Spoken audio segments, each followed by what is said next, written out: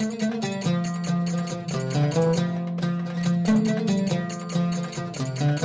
everyone, it's Mao from Sparkly Belly.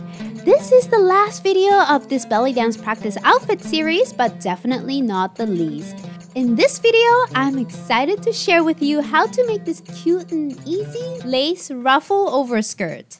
It matches the wrap top and completes the outfit. Let's get started.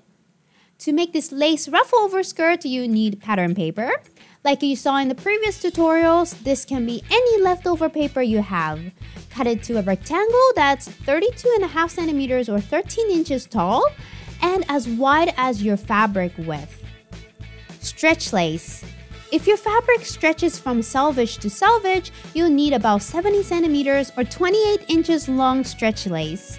If you use 150 centimeter or 59 inch wide fabric, you'll get long ruffles. If you use 100 centimeter or 39 inch wide fabric, you get shorter ruffles. If your fabric stretches lengthwise, then you need about 1 to 1.5 meters. I'll explain more in detail when we cut the fabric. And matching color thread.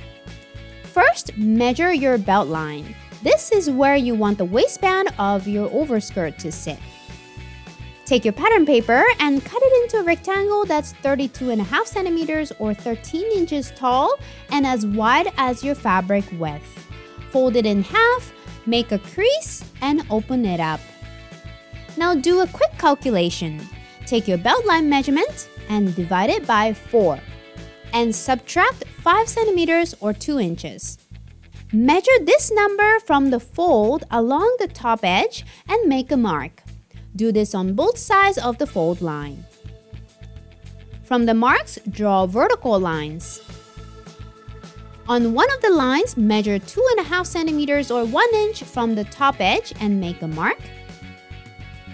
On the other line, measure 2.5 centimeters or 1 inch from the top edge again and make a mark.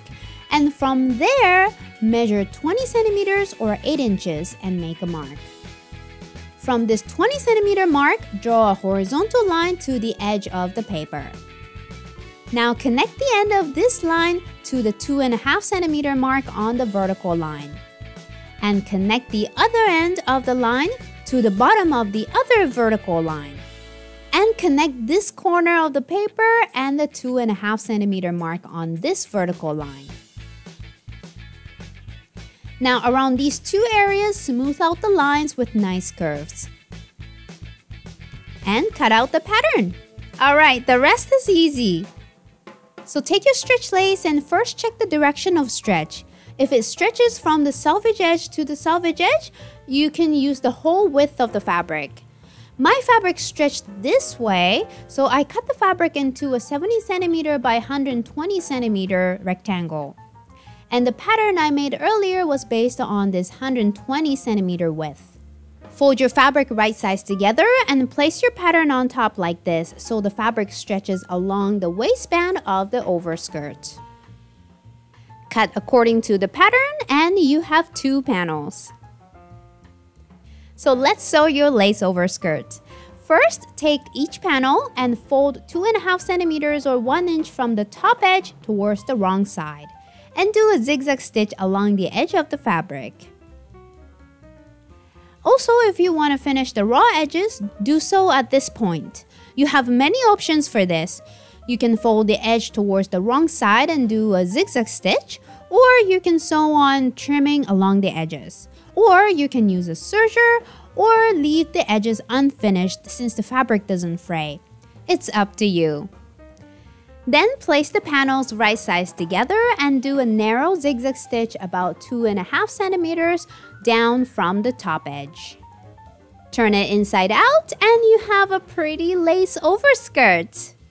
It's a really easy project and it's actually a modified version of my 10-minute overskirt. If you want to try an overskirt that's even easier than this one, have a look at that. You'll find the link in the description. This version though has a little nicer finish and features this fun asymmetrical design. It goes perfectly with the matching wrap top and great for layering over the unitard outfit. Now you have a brand new belly dance practice outfit ready for your lessons.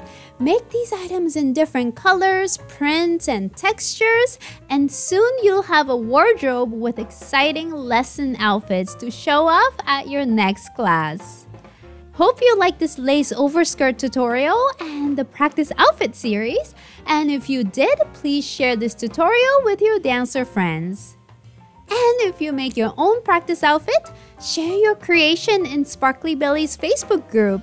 It's such a great place to share your handmade costumes, get creative ideas, and ask questions. Join us at the link in the description. Thanks for watching and keep sparkling!